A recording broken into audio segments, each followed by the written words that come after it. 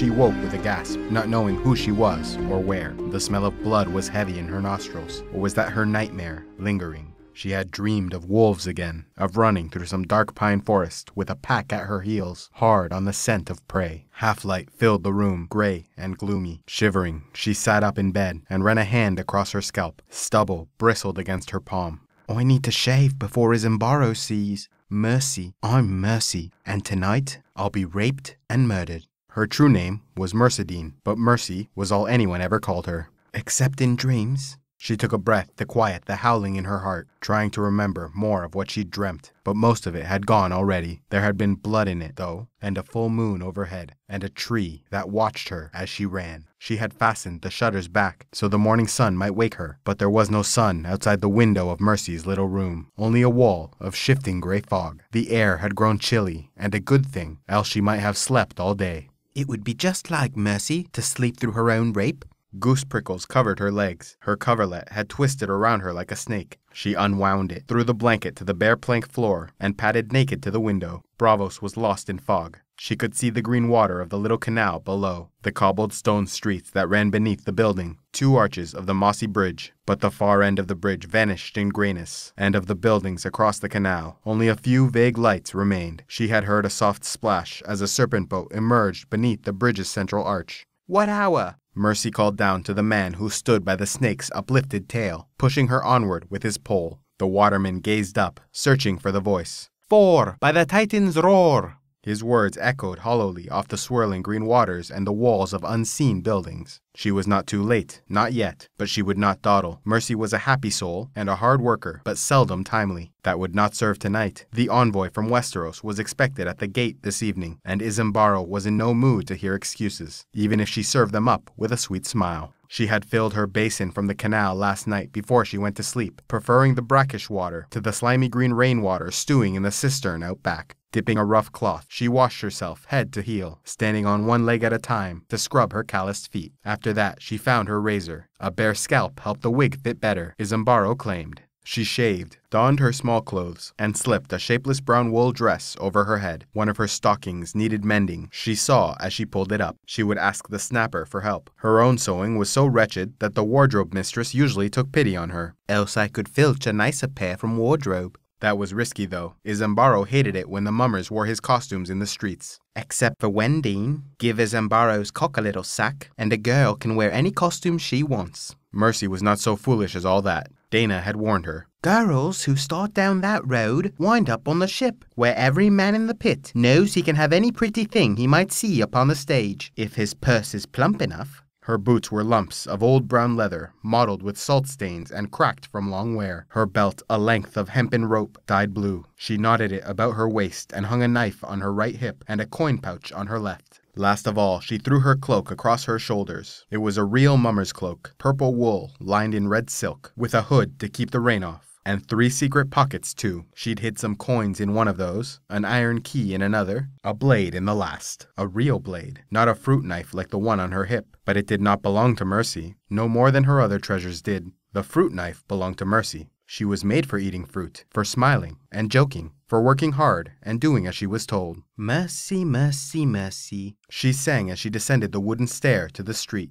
The handrail was splintery, the steps steep, and there were 5 flights. But that was why she'd gotten the room so cheap. That and Mercy's smile. She might be bald and skinny, but Mercy had a pretty smile and a certain grace. Even Izembaro agreed that she was graceful. She was not far from the gate as the crow flies, but for girls with feet instead of wings, the way was longer. Braavos was a crooked city. The streets were crooked, the alleys were crookeder, and the canals were crookedest of all. Most days she preferred to go the long way, down the Ragman's Road along the outer harbor, where she had the sea before her and the sky above, and a clear view across the great lagoon to the arsenal and the piney slopes of Selagoro's shield. Sailors would hail her as she passed the docks, calling down from the decks of tarry Ibbenese whalers and big-bellied Westerosi cogs. Mercy could not always understand their words, but she knew what they were saying. Sometimes she would smile back and tell them they could find her at the gate if they had the coin. The long way also took her across the Bridge of Eyes, with its carved stone faces. From the top of its span, she could look through the arches and see all the city, the copper domes of the Hall of Truth, the masts rising like a forest from the purple harbor, the tall towers of the mighty, the golden thunderbolt turning on its spire atop the Sea Lord's palace.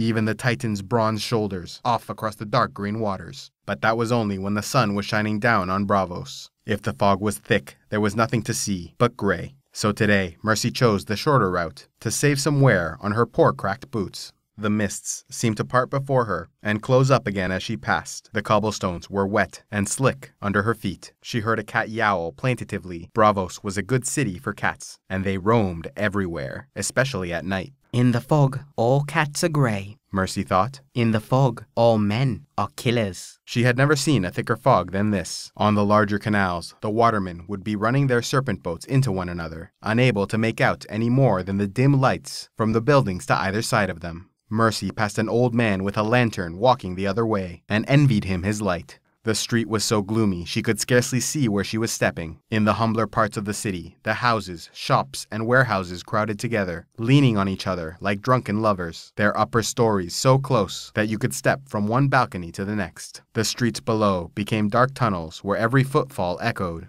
The small canals were even more hazardous, since many of the houses that lined them had privies jutting out over the water. Izembaro loved to give the Sea Lord's speech from the merchant's melancholy daughter about how here the last Titan yet stands, astride the stony shoulders of his brothers.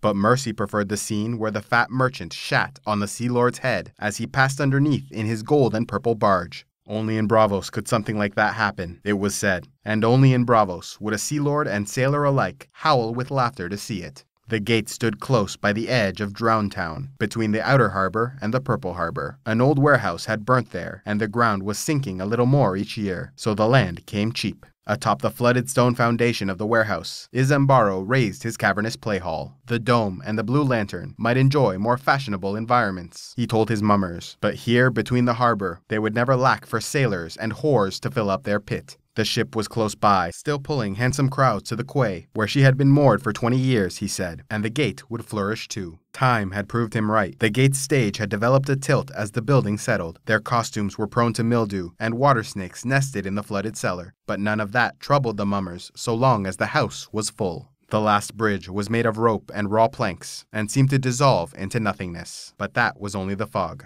Mercy scampered across, her heels ringing on the wood. The fog opened before her like a tattered gray curtain to reveal the playhouse.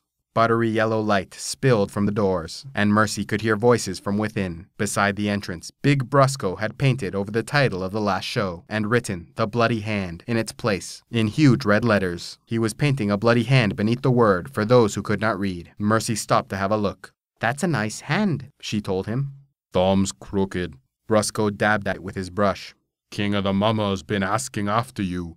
"It was dark, so I slept and slept."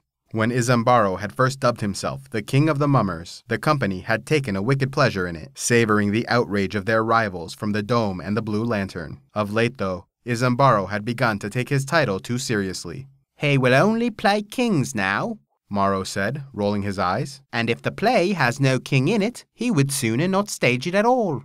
The Bloody Hand offered two kings, the fat one and the boy. Izembaro would play the fat one. It was not a large part, but he had a fine speech as he lay dying, and a splendid fight with a demonic boar before him. Fario Farrell had written it, and he had the bloodiest quill of all of Braavos. Mercy found the company assembled behind the stage, and slipped in between Dana and the snapper at the back, hoping her late arrival would go unnoticed. Izembaro was telling everyone that he expected the gate to be packed to the rafters this evening, despite the fog. "The King of Westeros is sending his envoy to do homage to the King of the Mummers tonight," he told his troop. "We will not disappoint our fellow monarch."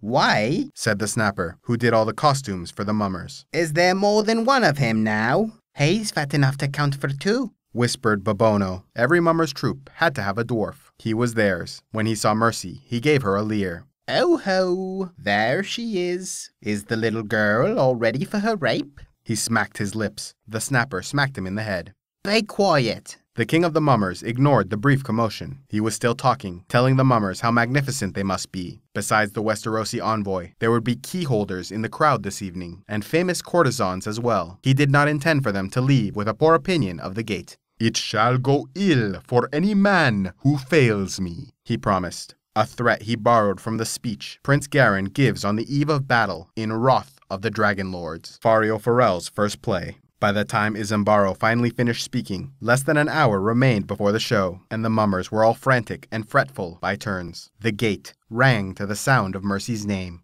Mercy! Her friend Dana implored. Lady Stork has stepped on the hem of her gown again. Come help me sew it up. Mercy! The stranger called. Bring the bloody paste. My horn is coming loose. Mercy! Boomed Izembaro the Great himself. What have you done with my crown, girl? I cannot make my entrance without my crown. How shall they know I'm a king? Mercy! Squeaked the dwarf Babono. Mercy! Something's amiss with my laces. My cock keeps flopping out. She fetched the sticky paste and fastened the stranger's left horn back onto his forehead. She found Izembaro's crown in the privy where he always left it and helped him pin it to his wig, and then ran the needle and thread so the snapper could sew the lace hem back onto the cloth of gold gown that the queen would wear in the wedding scene. And Babono's cock was indeed flopping out. It was made to flop out for the rape. What a hideous thing, Mercy thought as she knelt before the dwarf to fix him. The cock was a foot long and as thick as her arm, big enough to be seen from the highest balcony. The dyer had done a poor job with the leather, though. The thing was a mottled pink and white, with a bulbous head the color of a plum. Mercy pushed it back into Babono's breeches and laced them back up. Mercy, he sang as she tied him tight. Mercy, mercy, come to my room tonight and make a man of me. I'll make a eunuch out of you if you keep unlacing yourself just so I'll fiddle with your crotch. We were meant to be together, Mercy, Babono insisted. Look, we're just the same height. Only when I'm on my knees. Do you remember your first line? It had only been a fortnight since the dwarf had lurched onto stage in his cups and opened The Anguish of the Archon with the Grumpkin's speech from the merchant's lusty lady. Izembaro would skin him alive if he made such a blunder again, and never mind how hard it was to find a good dwarf. What are we playing, Mercy? Babono asked innocently. He is teasing me, Mercy thought. He's not drunk tonight. He knows the show perfectly well. We are doing Fario's new bloody hand in honor of the envoy from the Seven Kingdoms. Now I recall. Babono lowered his head to a sinister croak. The seven-faced god has cheated me, he said. My noble sire he made of purest gold, and gold he made my siblings, boy and girl. But I am formed of darker stuff, of bones and blood and clay, twisted into this rude shape you see before you. With that, he grabbed at her chest, fumbling for a nipple. You have no titties. How can I rape a girl with no titties? She caught his nose between her thumb and forefinger and twisted. You'll have no nose until you get your hands off me. Ow! The dwarf squealed, releasing her. I'll grow titties in a year or two. Mercy rose to tower over the little man. But you'll never grow another nose. You think of that before you touch me there. Babono rubbed his tender nose. There's no need to get so shy. I'll be raping you soon enough. Not until the second act. I always give Wendine's titties a nice squeeze when I rape her in the Anguish of the Archon. The dwarf complained. She likes it, and the pit does too. You have to please the pit. That was one of Izembaro's wisdoms, as he liked to call them. You have to please the pit. I bet it would please the pit if I ripped off the dwarf's cock and beat him about the head with it, Mercy replied. That's something they won't have seen before. Always give them something they haven't seen before. That was another of Izembaro's wisdoms, and one that Babono had no easy answer for. There, you're done, Mercy announced. Now see if you can keep in your breeches till it's needed. Izembaro was calling for her again. Now he could not find his boar spear. Mercy found it for him, helped Big Brusco don his boar suit, checked the trick daggers just to make certain no one had replaced one with a real blade. Someone had done that at the Dome once, and a mummer had died, and poured Lady Stork the little nip of wine she liked to have before each play. When all the cries of "Mercy, mercy, mercy" finally died away, she stole a moment for a quick peek out into the house. The pit was as full as she'd ever seen it, and they were enjoying themselves already, joking and jostling, eating and drinking. She saw a peddler selling chunks of cheese, ripping them off the wheel with his fingers whenever he found a buyer. A woman had a bag of wrinkled apples. Skins of wine were being passed from hand to hand. Some girls were selling kisses, and one sailor was playing the sea pipes. The sad-eyed little man called Quill stood in the back, come to see what he could steal for one of his own plays. Kosomo, the conjurer, had come as well, and on his arm was Yina, the one-eyed whore from the Happy Port. But Mercy could not know those two, and they would not know Mercy. Dana recognized some gate regulars in the crowd and pointed them out for her. The dyer Delono, with his pinched white face and mottled purple hands. Galeo, the sausage maker, in his greasy leather apron. Tall Tomorrow, with his pet rat on his shoulders. Tomorrow, best not let Galeo see the rat, Dana warned. That's the only meat he puts in them sausages, I hear. Mercy covered her mouth and laughed. The balconies were filling too. The first and third levels were for merchants and captains and other respectable folk. The bravos preferred the fourth and highest, where the seats were cheapest. It was a riot of bright colors up there, while down below, more somber shades held sway. The second balcony was cut up into private boxes where they might comport themselves in comfort and privacy, safely apart from the vulgarity above and below. They had the best view of the stage, and servants to bring them food, wine, cushions, whatever they might desire. It was rare to find the second balcony more than half full at the gate. Such of the mighty who relish a night of mummery were more inclined to visit the Dome or the Blue Lantern, where the offerings were considered subtler and more poetic. This night was different, though, no doubt on account of the Westerosi envoy. In one box sat 3 scions of Athares, each accompanied by a famous courtesan. Prestane sat alone, a man so ancient that you wondered how he ever reached his seat. Tyrone and Pernellis shared a box, as they shared an uncomfortable alliance. The third sword was hosting half a dozen friends. I count 5 key holders, said Dana. Besoro is so fat you ought to count him twice, Mercy replied, giggling. Izembaro had a belly on him, but compared to Besaro, he was as lithe as a willow. The key holder was so big he needed a special seat, thrice the size of common chairs. They're all fat, them Rayans, Dana said. Bellies as big as their ships. You should have seen the father. He made this one look small. One time, he was summoned to the Hall of Truth to vote, but when he stepped onto his barge, it sank. She clutched Mercy by the elbow. Look, the Sea Lord's box. The Sea Lord had never visited the gate, but Izembaro named a box for him anyway, the largest and most opulent in the house. That must be the Westerosi envoy. Have you ever seen such clothes on an old man? And look, he's brought the Black Pearl. The envoy was slight and balding, with a funny gray wisp of beard growing from his chin. His cloak was yellow velvet, and his breeches. His doublet was a blue so bright it almost made Mercy's eyes water. Upon his breast a shield had been embroidered in yellow thread, and on the shield was a proud blue rooster, picked out in lapis lazuli. One of the guards helped him to his seat, while the other 2 stood behind him in the back of the box. The woman with him could not have been more than a third his age. She was so lovely that the lamps seemed to burn brighter when she passed. She had dressed in a low-cut gown of pale yellow silk, startling against the light brown of her skin. Her black hair was bound up in a net of spun gold, and a jet and gold necklace brushed against the top of her full breasts. As they watched, she leaned close to the envoy and whispered something in his ear that made him laugh. They should call her the Brown Pearl, Mercy said to Dana. She's more brown than black. The first Black Pearl was black as a pot of ink, said Dana. She was a pirate queen, fathered by a sea lord's son on a princess from the Summer Isles. A dragon king from Westeros took her for his lover. I would like to say a dragon, Mercy said wistfully. Why does the envoy have a chicken on his chest? Dana howled. Mercy, don't you know anything? It's his sigil. In the Sunset Kingdoms, all the lords have a sigil. Some have flowers, some have fish, some have bears and elks and other things. See, the envoy's guards are wearing lions. It was true. There were 4 guards, big, hard-looking men in ringmail, with heavy Westerosi longswords sheathed at their hips. Their crimson cloaks were bordered in whorls of gold, and golden lions with red garnet eyes clasped each cloak at the shoulder. When Mercy glanced at the faces beneath the gilded, lion-crested helm, her belly gave a quiver. The gods have given me a gift. Her fingers clutched hard at Dana's arm. That god, the one on the end, behind the Black Pearl. What of him? Do you know him? No. Mercy had been born and bred in Braavos. How could she know some Westerosi? She had to think a moment. It's only, well, he's fair to look on, don't you think? He was, in a rough-hewn way, though his eyes were hard. Dana shrugged. He's very old. Not so old as the other ones, but he could be 30.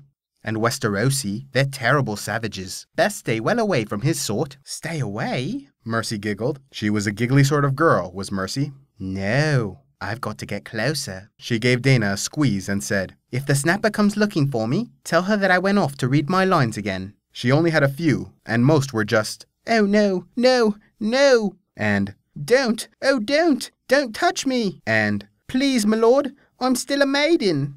But this was the first time Izembaro had given her any lines at all, so it was only to be expected that poor Mercy would want to get them right. The envoy from the Seven Kingdoms had taken 2 of his guards into his box to stand behind him and the Black Pearl, but the other 2 had been posted just outside the door to make certain he was not disturbed. They were talking quietly in the common tongue of Westeros as she slipped up silently behind them in the darkened passage. That was not a language Mercy knew. "Seven hells, this place is damp," she heard her guard complain. "I'm chilled to the bones. Where are the bloody orange trees? I always heard there were orange trees in the Free Cities. Lemons and limes, pomegranates, hot peppers, warm nights, girls with bare bellies. Where are the bare-bellied girls, I ask you?" "Down in Lys, and Mere, and Old Volantis," the other guard replied. He was an older man, big-bellied and grizzled. "I went to Lys with Lord Tywin once, when he was hand to Ares. Bravos is north of King's Landing, fool. Can't you read a bloody map?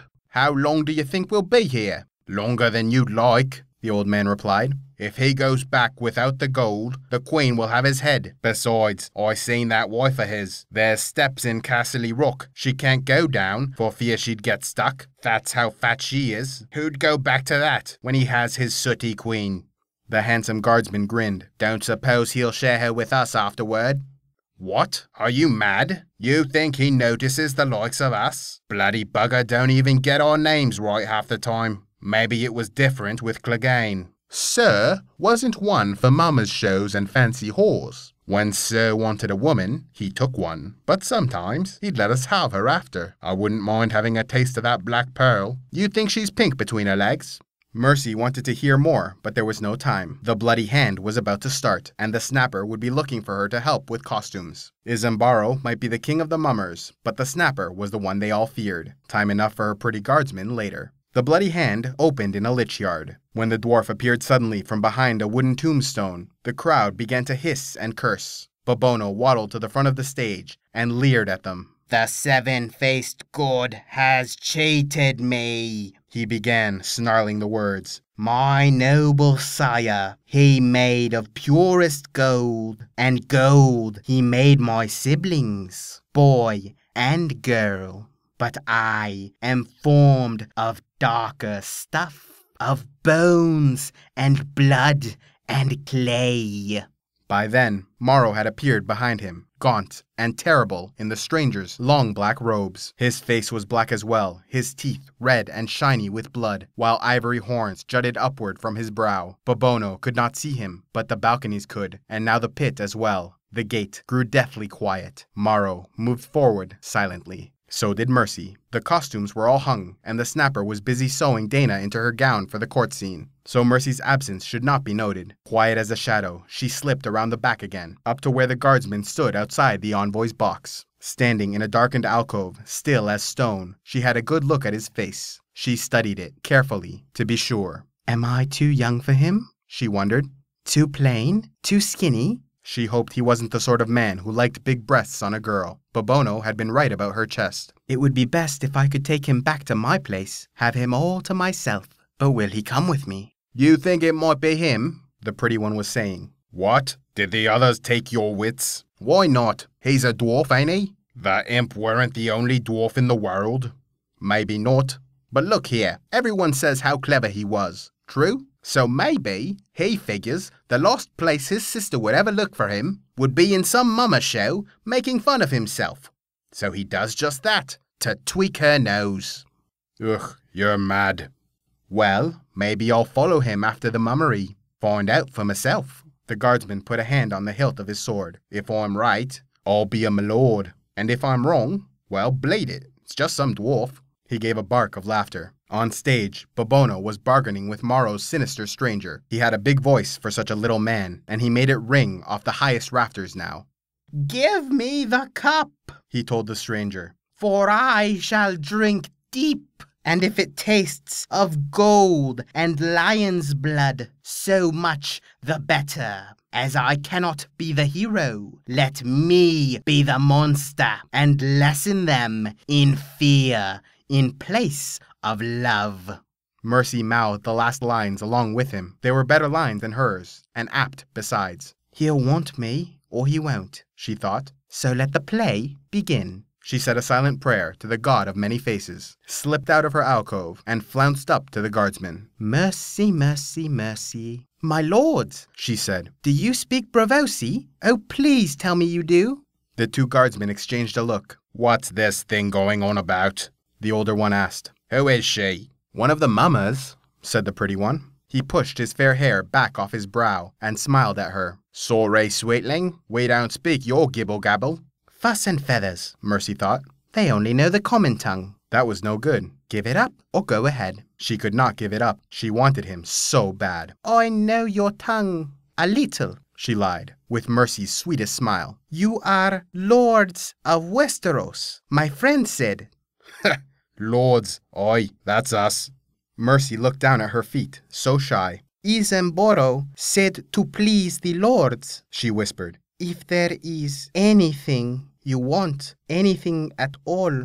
The two guardsmen exchanged a look. Then the handsome one reached out and touched her breast. Anything? You're disgusting, said the older man. Why? If Izembaro wants to be hospitable, it would be rude to refuse. He gave her nipple a tweak through the fabric of her dress, just the way the dwarf had done when she was fixing his cock for him. Mamas are the next best thing to whores. Might be, but this one is a child. I am not, lied Mercy. I'm a maiden now. Not for long, said the comely one. I'm Lord Rafford, sweetling, and I know just what I want. Hike up those skirts now, and lean back against the wall. Not here, Mercy said, brushing his hands away. Not where the play's on. I might cry out, and Izembaro would be mad.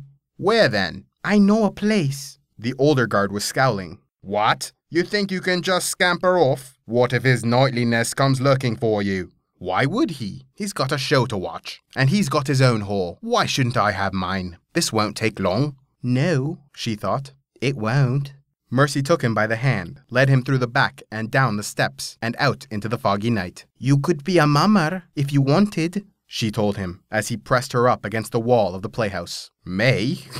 The guardsman snorted. Not me, girl. All that bloody talking, I wouldn't remember half of it. It's hard at first, she admitted, but after a time, it comes easier. I could teach you to say a line. I could. He grabbed at her wrist. I'll do the teaching. Time for your first lesson. He pulled her hard against him and kissed her on the lips, forcing his tongue into her mouth. It was all wet and slimy, like an eel. Mercy licked it with her own tongue, then broke away from him, breathless. Not here. Someone might see. My room's not far. But hurry, I have to be back before the second act, or I'll miss my rape. He grinned. No fear of that, girl. But he let him pull her after her. Hand in hand, they went racing through the fog, over bridges and through alleys and up 5 flights of splintery wooden stairs. The guardsman was panting by the time they burst through the door of her little room. Mercy lit a tallow candle, then danced around at him, giggling. Oh, now you're all tired out. I forgot how old you were, my lord. Do you want to take a little nap? Just lie down and close your eyes, and I'll come back after the imp's done raping me. You're not going anywhere. He pulled her roughly to him. Get those rags off, and I'll show you how old I am, girl. Mercy, she said. My name is Mercy. Can you say it? Mercy, he said. My name is Raff. I know. She slipped her hand between his legs and felt how hard he was getting through the wool of his breeches. The laces, he urged her. Be a sweet girl and undo them. Instead, she slid her finger down along the inside of his thigh. He gave a grunt. Damn! Be careful there! You... Mercy gave a gasp and stepped away, her face confused and frightened. You're bleeding!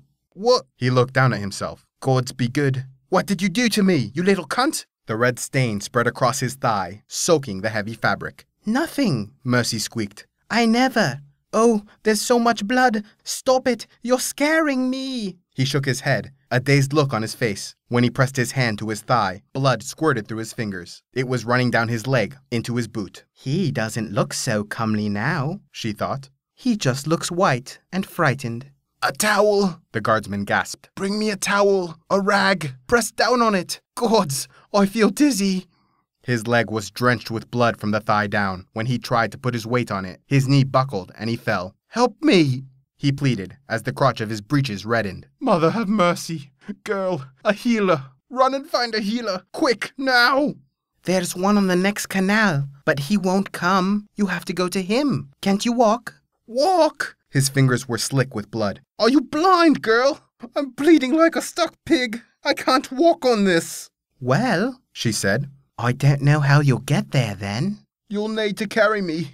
See? Thought Mercy. You know your line. And so do I. Think so? Asked Arya sweetly. Wrath the Sweetling looked up sharply as the long thin blade came sliding from her sleeve. She slipped it through his throat, beneath his chin, twisted, and ripped it back out sideways with a single smooth slash. A fine red rain followed, and in his eyes, the light went out. Valar Morghulis. Arya whispered, but Wrath was dead and did not hear. She sniffed. I should have helped him down the steps before I killed him. Now I'll have to drag him all the way to the canal and roll him in. The eels would do the rest. Mercy, mercy, mercy. She sang sadly. A foolish, giddy girl she'd been, but good-hearted. She would miss her, and she would miss Dana, and the Snapper, and the rest, even Izembaro and Babono. This would make trouble for the Sea Lord and the envoy with the chicken on his chest. She did not doubt.